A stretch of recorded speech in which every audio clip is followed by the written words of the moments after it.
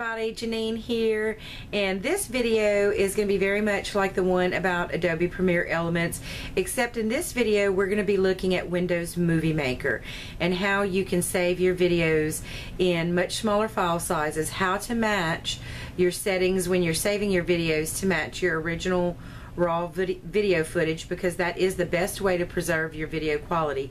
You want to save your video files to match the raw video footage, because if you try to go up in video quality, you really can't. It can only be as good as what you originally filmed.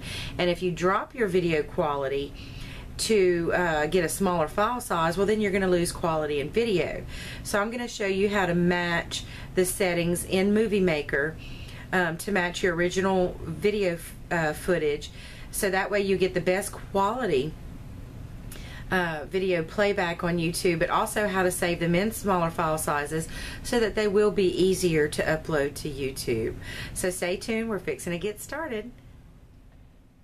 Okay, a similar process that you're going to go through just like we did in the Adobe Premiere Elements is that the first thing we need to do is figure out what our original file size is. So this is the video that we're working on that I'm working on today. So I right click on it and go to Properties and then Details, and that's going to show me the original settings for my raw video file. So you can see it's 1280 by 720. The total bit rate, and this is what you really need to pay attention to, is the 8399 kbps with a frame rate of 29 frames per second, and my audio is 48 kilohertz. So those are my original settings. So here my video is edited. It's ready for me to save it. So I'm going to come over to File, and we're going to save movie. Now you can see I already have where it says Janine YouTube. I've already got this setting made for my video files, but if I didn't, then what I would do is try and see if one of these pre-settings that they have here, because they have a number of different settings already for you for like high def display, and there it shows you it's 1920. I'm sorry it doesn't hang in there longer. 1920 by 1080 with a bit rate of 24.19, and look at the estimated file size is 173 megabytes per minute of video. That is a huge file size, huge. Oh, let me cancel, I didn't want to do that.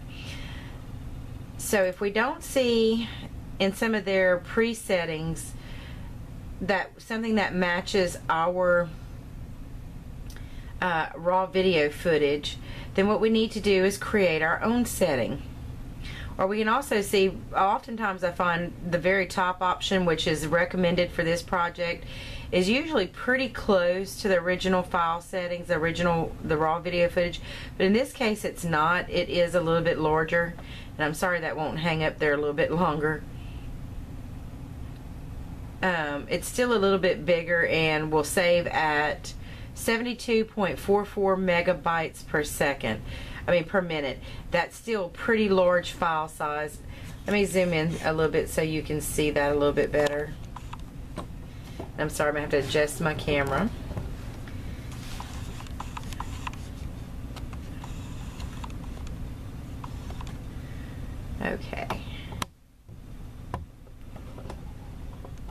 Okay, so they're recommended for this project. I don't know why it's doing that. It would be 72.44 megabytes per minute of video. That's still pretty huge. And you can see my settings come in at 61.03, which is still pretty big, but that is what matches my raw video footage. Now their YouTube recommended settings I find do work rather well, and they're pretty close to my video footage, except that their bit rate is much smaller at 5.199 megabaud, which translates to about 5100 bit rate, and that's what you're going to see a lot when you get to choose your bit rate. Is it's more like 8,000, 10,000, or so forth. Well, this would be like 5,100 or 5,200 and something if you're breaking it down to KBs versus MBs. And the estimated file size is only 37.14. So in lieu of any other options, I would recommend you just go with that YouTube setting, because it is always going to upload to YouTube really well, and it's going to be a smaller file size. But if you want to match it exactly to your raw video footage, then come all the way down to the bottom and create custom settings. And this is where you're going to be able to match your video files exactly.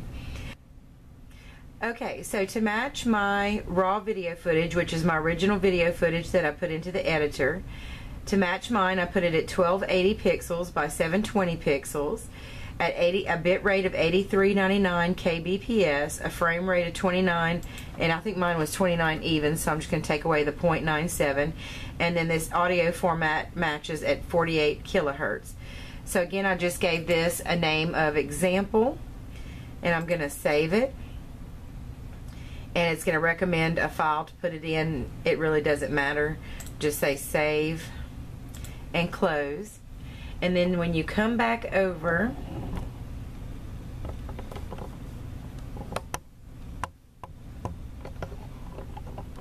you're going to see that option now on your list. And like I said, you give it whatever name works for you, whatever you're going to be able to remember. So you can see there's the settings that I just saved that say example. And that's a file size that's going to be 60.99 megabytes per minute of video.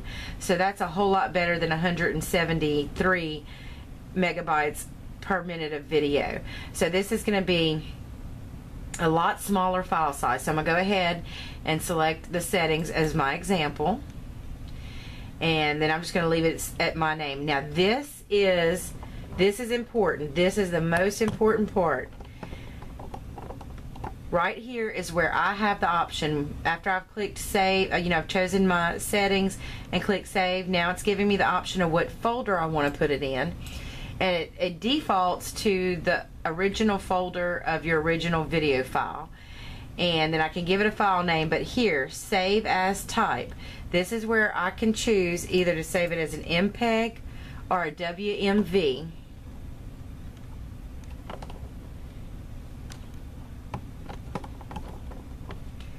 See there, MPEG 4, which is a video file, and I know a lot of you are probably familiar with MP3, which is would be an audio file, a music file. Well, this is an MP4, which is a video file. So I can either save it as an MP4 or I can save it as a Windows Media Video file, which is a WMV.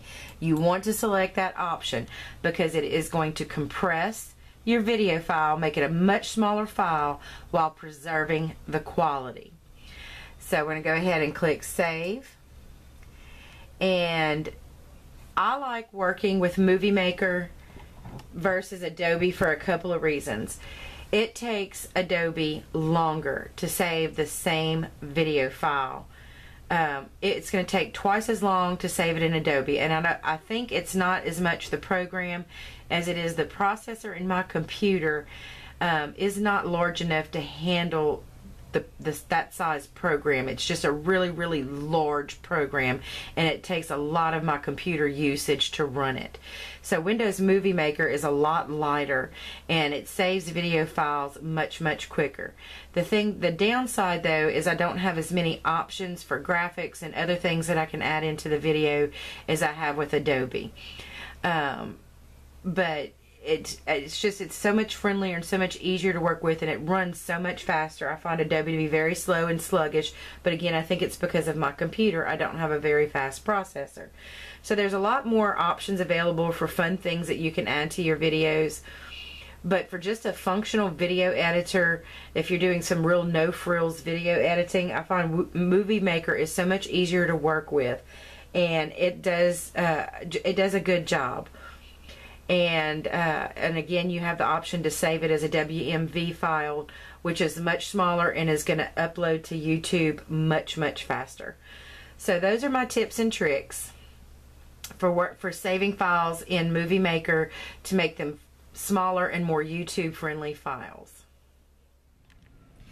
Well, I really hope that you found this helpful. I really hope that it helped you to navigate Windows Movie Maker a little bit better as far as saving your video files and getting them in an easier file size, you know, to save to or to upload to YouTube rather.